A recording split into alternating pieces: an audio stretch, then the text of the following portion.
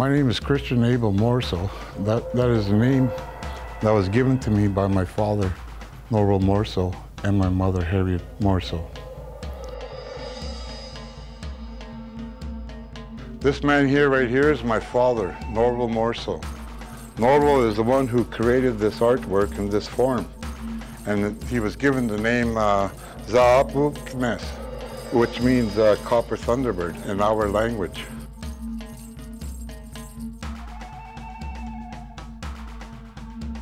It wasn't easy living with Norval. It was fun sometimes, but it wasn't easy because of alcoholism.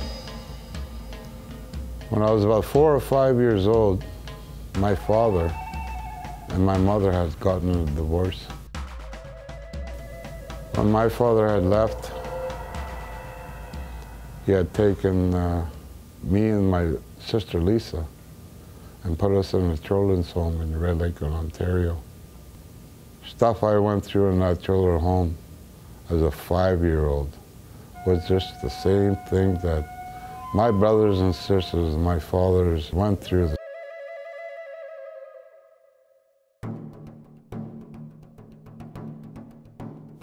By the time I got into grade 7, I was about 9 years old. That was the first drink I ever had. God, did I ever love it. Took everything away.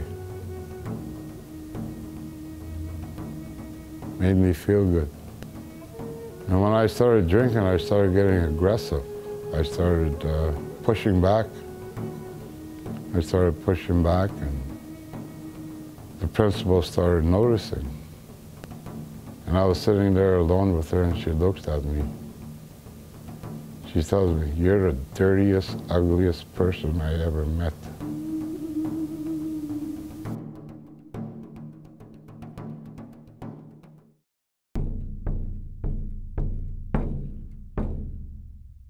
I ended up getting into a domestic with my wife, and I ended up being sent to Kenora for my very first time I ever tried to deal with my alcoholism that I had started at the age of 10.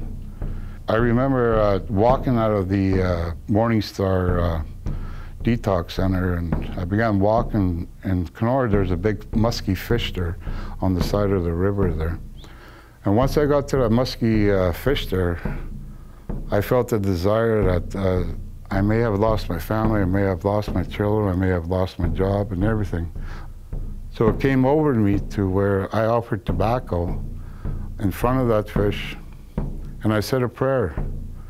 I said, "Grandfather, if you ever give me another chance to learn, to listen, and to understand what my father is trying to teach me, I won't waste my time."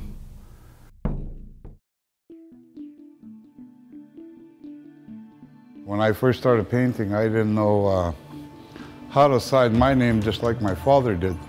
He used to just write NM or Norval Morrisseau on it, and until he met my mother. Then my mother was actually the one who told him, stop signing your name in English on these paintings. The paintings that you do are actually from the Anishinaabe people, so sign your name as it should be. My father didn't know how to sign his name in syllabic, so my mother showed him.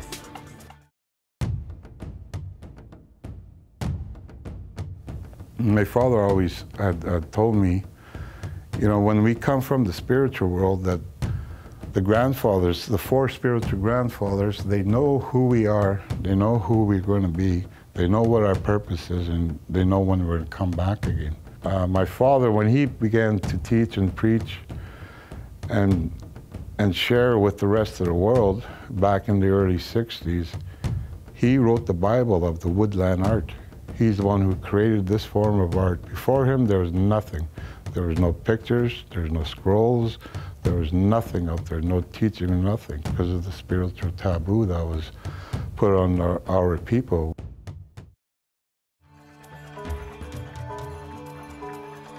You guys can start with that, do the image. The colors that you have, just because I have these colors on here, you don't have to follow my colors. The reason why I have these colors here before me is because they were the colors nearest to the door before I walked out of my studio. You know, it's right now, tonight, you are students of mine, apprentices. And what I always tell them, tonight, for now, don't be an artist. Just put the damn paint on the canvas, all right? If you try to be an artist, you're gonna get discouraged. The best thing about the woodland art that we do is you cannot make a mistake. There's no such thing as a mistake. Some paintings that I do does take time. Some paintings are meant to come out just now. We all work in our own different speed. And I think the speed has to actually do with the beginning, the way you think that it should be in the beginning.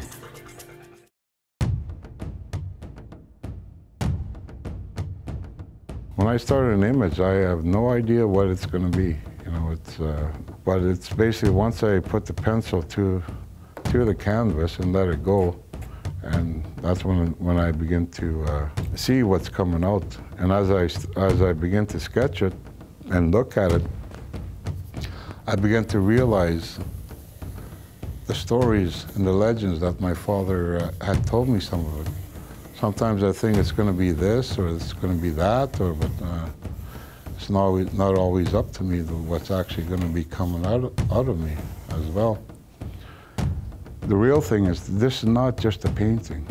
These images here came from where I came from. They came from the spiritual world. They came from the grandfathers. These images here are alive over there. Because it comes from the grandfathers in the spiritual world, this is what it is. It's a scroll. These are icons. These are traditional teachings, ceremony teachings, legends, and everything.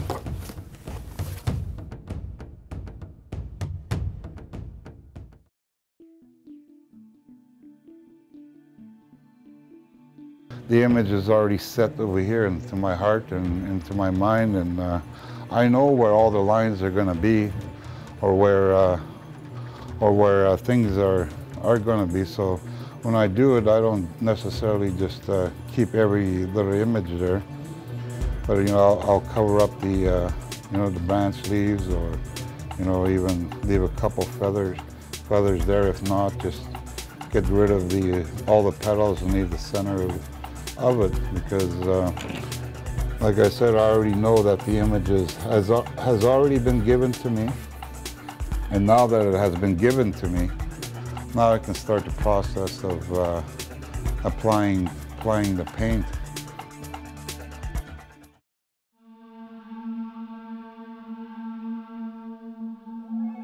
I had a grandfather,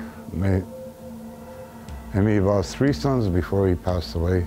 And my grandfather told me, it's so hard to lose a son because you believe and you trust that they're going to live longer than you are. And then you end up burying them before you're gone.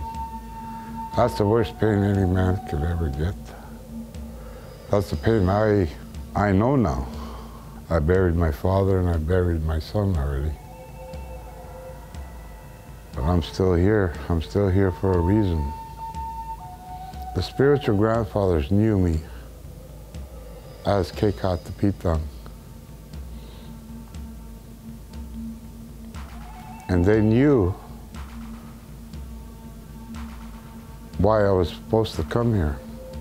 My father had a purpose. My father had a masterpiece. Man changes into Thunderbird. Maybe this is my masterpiece. Maybe not, I don't know. The reason why I did this painting here was in honor because of my son that I had lost recently. This in particular painting that is before me here, I had no idea I would ever do this. Not until all the recommendations came out, the 145 recommendations that came out.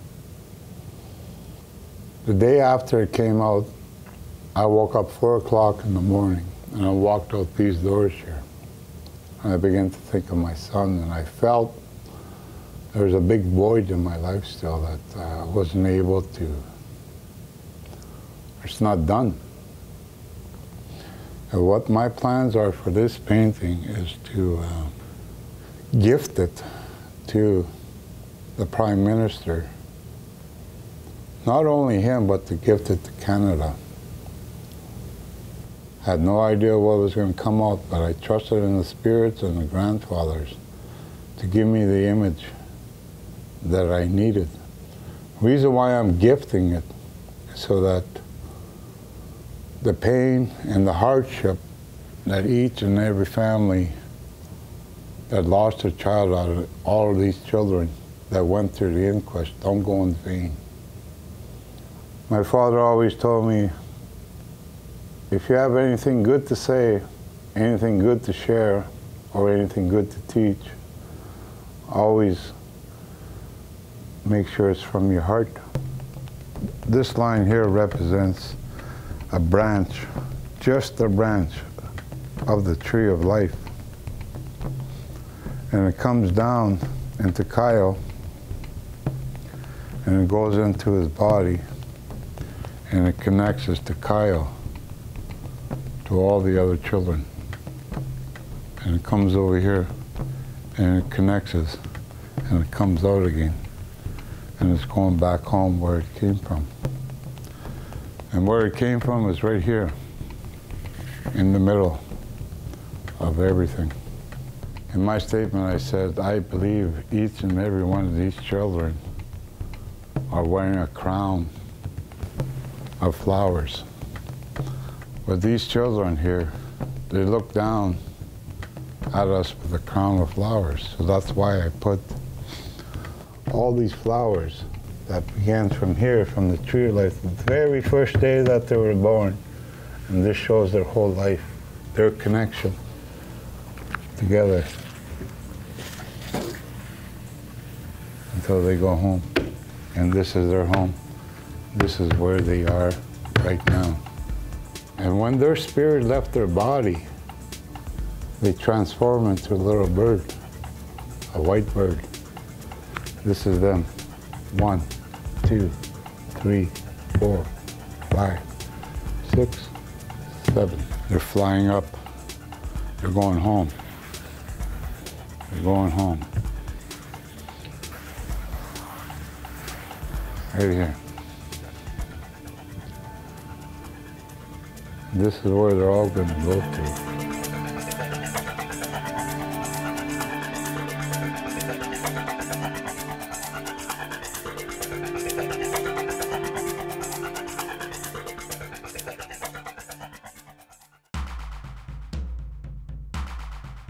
I'm really grateful for all the work that each and every lawyer did in taking part in this inquest.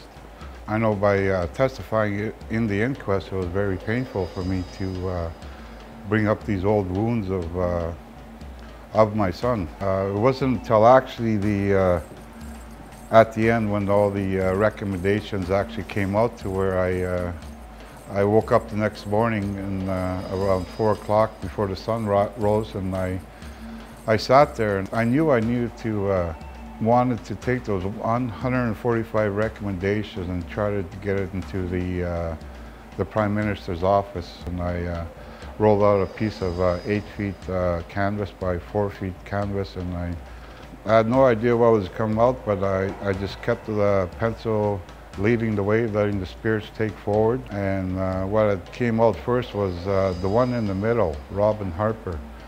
She is also from the same community as I am, and the first one that we had lost in our community. More on a personal note, I guess, I just want to thank each and every one of you, and you guys did a great job. I need to make sure that this painting does get into the hands of the Canadian people. I don't want all these tears and all these hardships that me and all the other families went through during the inquest to go in vain, because those are real tears. That was real pain that each and every one of us went through. So.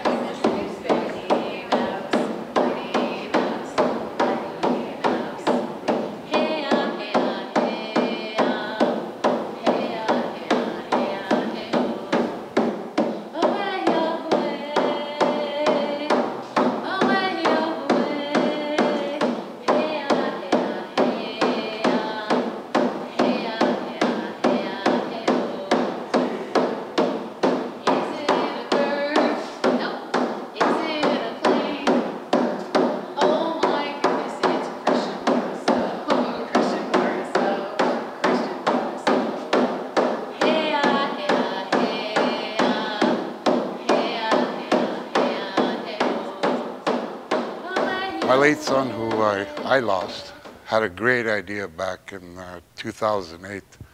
He ran upstairs and he came back downstairs with a painting of his that he did.